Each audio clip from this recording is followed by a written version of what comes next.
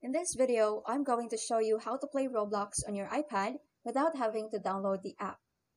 First, open up your browser, Safari or Chrome works fine, and head to a website called easyfun.gg.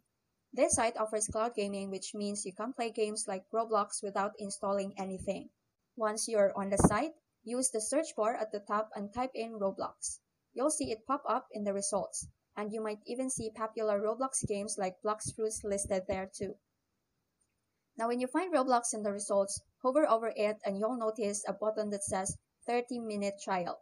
If you're not signed in, that means you can try it out for free for 30 minutes without creating an account. But if you sign up and log in, you'll get up to 6 hours of free play per day, which is a nice bonus.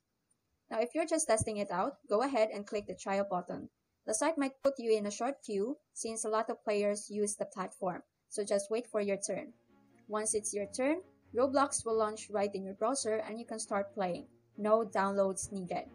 And that's pretty much it. It's a super easy way to play Roblox on an iPad if you're low on storage or just don't want to install the app.